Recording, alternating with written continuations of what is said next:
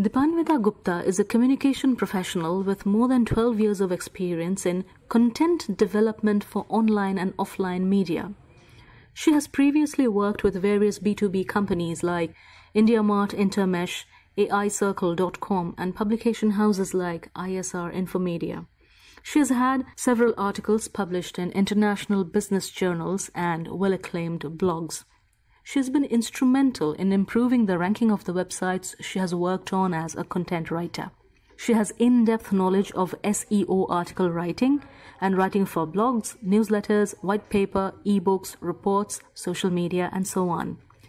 She currently heads the content team of her own communication startup, Dimensions, in Kolkata, and is passionate about mentoring aspiring content writers. Hello everyone. I'm Dipanwita Gupta, founder and content head of Dimensions, a content writing firm based in Kolkata. We provide content writing services to businesses across industries. By content writing services, I mean content for websites. Like when you open a website, you see the homepage, about us, services, products. We write content for these landing pages. Apart from these, we write articles for blog, articles for various platforms like Medium, Quora, LinkedIn Pulse, etc. We help companies to manage their posts on various social media platforms. We create newsletters, flyers or emailers, corporate PPTs, reports, white papers, ebooks, brochures, and so on. We also do a bit of copywriting and writing articles for magazines, but those are mostly paid articles and advertorials. These are all part of content marketing that is increasingly becoming a key component of integrated marketing communication, or IMC. Before I tell you more about this emerging branch of communication and how it is being leveraged upon by every company, big or small, right from a cloud or an edtech startup to a blast furnace manufacturer, let me tell you about my journey from being a bioscience researcher to a content writer. I did my MSc in zoology from Presidency College, Kolkata, and then joined a DBT project as a research associate in a cancer research institute. But close to 9 months into the project, I realized that I was not meant for lab-based research. I discontinued and landed a job as a sub-editor of an industrial magazine. Since then, it has been a rewarding journey so far. A journey of learning and unlearning the nuances of writing and communication. Yes, there's still a lot to learn, but I must say that today we stand at a place from where we are capable of providing content for some of the most well-known edtech brands, travel portals, and healthcare websites. Looking back, it all started in March 2018 when I started Dimensions. Before that, I was working as a content writer for companies like eMatrix Knowledge LLC, IndiaMart Intermesh Limited, and AlCircle Pte Limited. 10 years of working experience under some amazing communication professionals and an MBA degree from IIST Shibpur finally gave me the confidence that yes, I could do it differently. I felt that I have the ability to mix my understanding of marketing, consumer behavior, and research with my writing skills to give my clients a voice that is unique, yet gets their customers into the purchase funnel. The beginning, of course, was tough, but the future doesn't look any easier either. So, what I am banking on? A proven fact that the future belongs to digital content. Take it from me. At least 80% of your batch, if not more, is going to join the bandwagon sooner or later. How can I be so confident?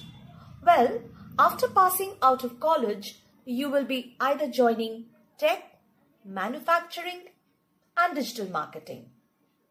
I see quite a lot of you joining digital marketing eventually. Or you will pursue higher studies and join academics. or join your family business. And if I'm not wrong, a few of you are already sitting quietly here with a startup plan in your laptop. What job roles are you going to get in the corporate? To begin with, a trainee engineer in production, operations, sales and marketing, or business development. And then junior engineer and so on. But no matter what job role you are in, you will have to do a few or all of these things. Number 1, attend training sessions and make reports. Do lots of number crunching and data analysis and make tons of PPTs. Give presentations to your team and reporting heads. Write emails to your seniors, teammates, HR, vendors and potential customers. Network using platforms like LinkedIn and make your presence felt on those platforms. And I'm not talking about interacting with each of these people verbally on a day-to-day basis. Sounds easy? Yes, it's not rocket science, but it isn't a cakewalk either. Just one smartly written email with no beating around the bush message and 0 spelling mistakes to your manager from someone from your level and you're out of the game. The first impression is a crucial thing, I tell you. So be prepared for a steep learning curve ahead. And if you're really lucky, you may even get a call from your company's media head who might ask you to write an article for the company's upcoming annual publication or blog. You never know. Let me tell you an inside story. My clientele right now comprises of a couple of cloud startups and edutech companies, and their founders, CEOs, and digital marketing heads insist upon getting their ebooks, blog, and white papers written by real-life coders or BTech engineers who also have a flair for writing. And that's quite logical also. An English literature graduate having a nose for research can definitely refer to a few online resources and write a tech article, but it cannot, most of the time, match the flavor of content written by someone who has the knowledge of coding or cloud, Kubernetes, containerization, agile, AWS, and things like that. Likewise, companies like Vedantu, Whitehead Junior, Unacademy look for people who can write knowledge-based content for them for K-12 audience and those who are preparing for competitive exams like NEET, JEE Advanced, and so on. Accordingly, content writing agencies like us hire freelancers who are either pursuing engineering or already working in a related field. Like right now, I have 3 IITians in my team, all doing their MTech in different branches of technology, 1 doctoral student of chemical engineering, an automobile engineer who is eventually looking after recruitment for a multinational tech firm, and a couple of fresher engineers who are still awaiting a joining letter after clearing their final semester in 2019. No, this was not to make you feel intimidated. Rather, I wanted to show you the silver lining. The job sector right now is becoming cosmopolitan and more exciting than ever. Let me tell you, the demand for fresh engineers with writing and digital marketing skills is huge today. And given the trend of online education, this is only going to rise. Now, you may ask, why are these people writing content after doing a BTech? To create another income channel, simple. In addition to their fixed salaries or scholarships, I'm talking about the first 2 categories if you remember, those who are already doing a job, they are earning anything between 5,000 to 30,000 rupees per month by only writing articles on a freelance basis. Not bad, right? Just look up the content writing groups on Facebook or follow the profiles and pages of tech startups on LinkedIn and you will get an idea of the trend. Now, coming to those who are already dreaming angel investors and seed funding, A startup is a different ballgame altogether. You are the captain of the ship and you are the crew. From burning night oil for making a pitching PPT to creating your first WordPress website and writing content for it, you will have to do it all. And once the website is live, you will have to promote it. You will have to tell people about your business, your products, services, and value proposition. And the best way to do is by writing interesting and informative articles on them, sharing posts on them. Why articles and posts? Because number one, you won't be having enough money to spend on PR and advertisements. Number two, content marketing will not weigh heavy on your wallet and you will be able to grab maximum eyeballs in the fastest possible time too. Besides, you have to write 100 emails to just get 2% response.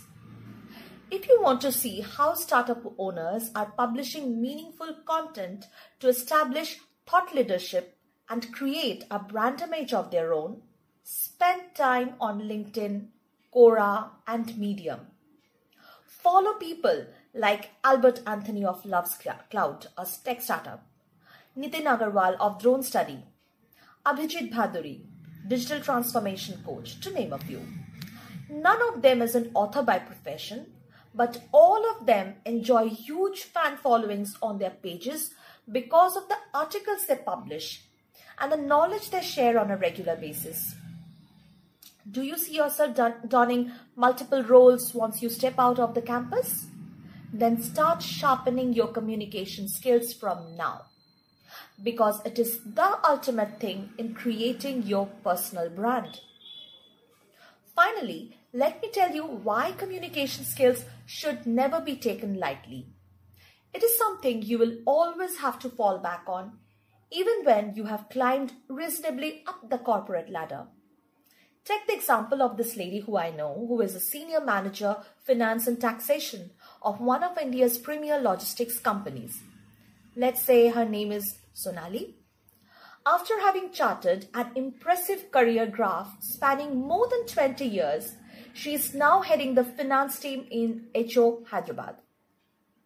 Sonali still thinks her English spoken and writing skills are not up to the mark. She has to interact with many C-suite executives as well as people from the central excise and IT departments and conduct regular knowledge transfer sessions with her juniors. She mostly runs the show by banking heavily on her knowledge in the subject and a great body language, which of course is an important part of effective communication, but somewhere her lack in fluency and writing inability, she feels, is coming in the way of her day-to-day progress. At least that's what she was feeling. So in her fabulous 40s, she decided to upskill herself. Sonali started a telephonic online training session with me where I help her gain confidence by speaking with her in English for 30 minutes daily. I make her write business letters and articles, and she diligently reads articles from various online and offline resources and delivers a speech on that topic.